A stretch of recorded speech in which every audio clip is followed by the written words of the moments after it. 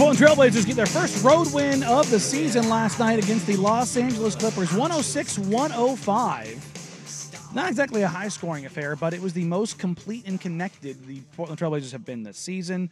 It's been a short season, obviously.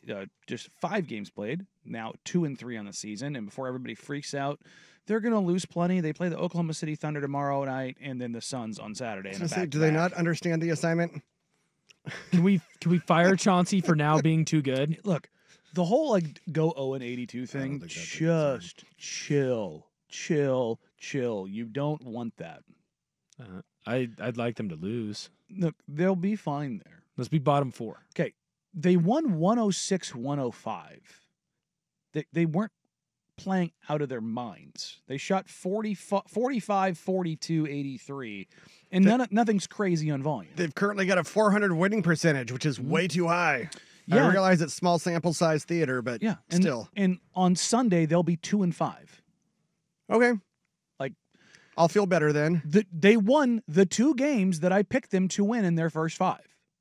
One of the Pelicans games and the Clippers. Okay, that was fair. like when I went through and did this, I went, the Clippers is a good chance for a win. Like that's one I could see. They just don't have the offense to really put Portland under stress. Where Sacramento, they can. They can score points in bunches, and then you add DeMar DeRozan to that. But I thought last night you got the best version of this Trailblazers team when you're talking about the process and like the idea of what they're trying to do. You had moments from basically everyone except for Jeremy Grant. Jeremy Grant had a poor shooting night, but you had Toumani Camara step up, give you 12 points. You had DeAndre Ayton give you another double-double. He's now him and Bill Walton are the only Trailblazers ever to start a season with 5 straight double-doubles. So to kind of put that into there's no in and outs up here yet. There's no in and outs up here yet. What do you mean? Double, man. Maybe there's one in Kaiser. Yeah, there's one coming in Beaverton real soon. They're not driving to Kaiser for a double-double. The one in Beaverton will be there real soon. Sir? That's true. Ridgefield. Right next to the Chick-fil-A. Have you do you know me? You're driving to Kaiser for a double-double? It's 20 minutes away. For him. I was like, it's an hour for me. Well, I'm not driving to Kaiser. You forget that with Danny and Newberg, everything is 2 blocks away. Everything's 2 blocks away. True. Yeah. That's true. It's a hop, skip, and a jump, man. Tell you It's a good right little now. trip. Not going to get any double-doubles. But Yeah. if there's going to be one in Beaverton, then I would expect more Blazers to have 5 double-doubles. Oh, there you go. Animal style even. That's the fries. No, animal style is for the burger and the fries. I'll just go get a milkshake. Do you not know this? I just get the fries, dude. Okay. Animal-style fries. I don't need to mess with the burger. I'm fine with the shake. Everything else is overrated. It's fine. It's fast food. When you look at how the young players have played, Donovan Clean, Scoot Henderson, are you happy with where they're at? With who? Where Scoot's at? Or just, Both.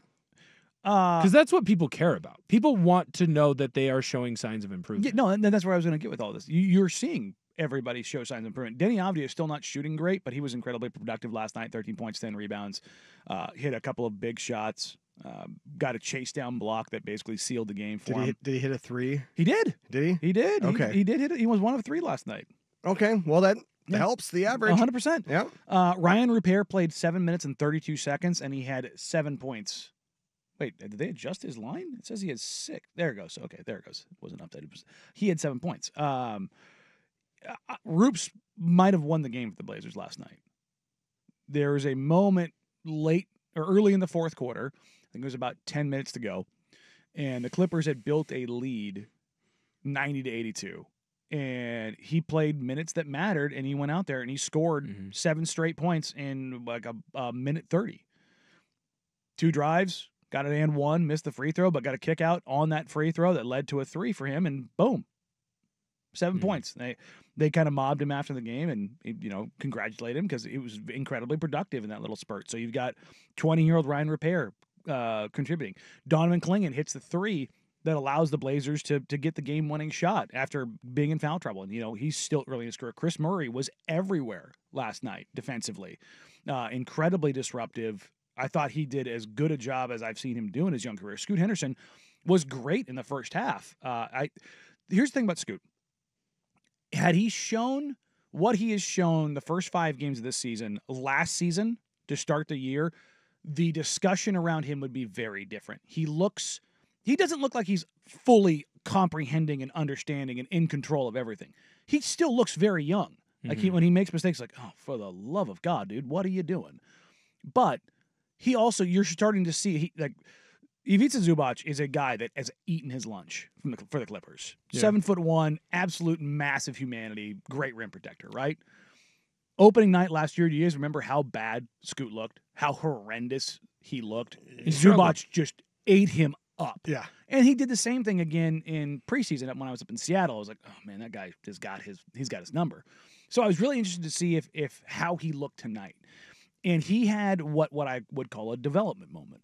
He turned the corner, a left to right drive from the top of the key, and he kind of geared down right around the free throw line and changed speeds, which is something he doesn't do.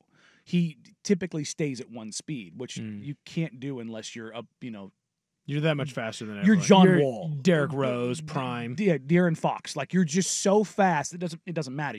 Otherwise, bigs can just time you and send your stuff into another dimension.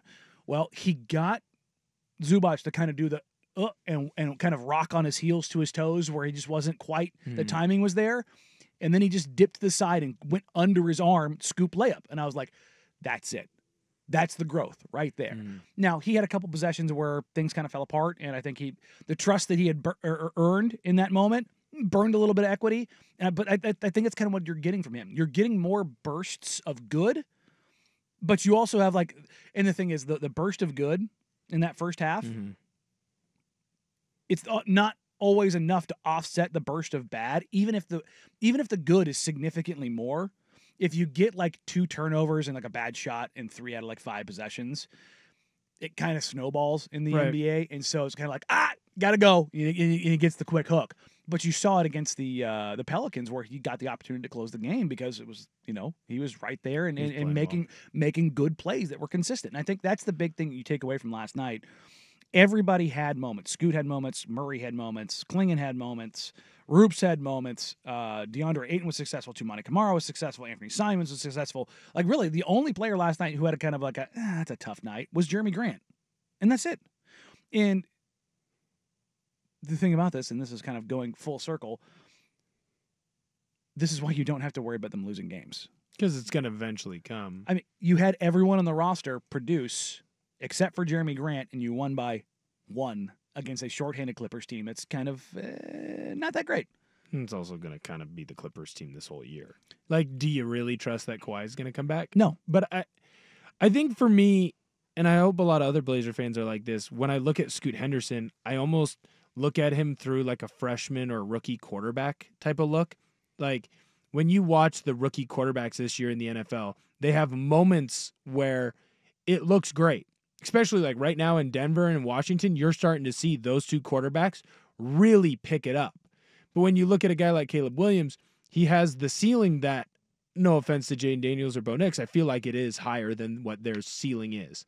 But at times, his floor is lower. And so I feel like Scoot Henderson still has that ceiling where he could be one of the better point guards in the league. But his floor is also lower just because he has the ball in his hands so much. And he's got young guy, tendencies, which are not great.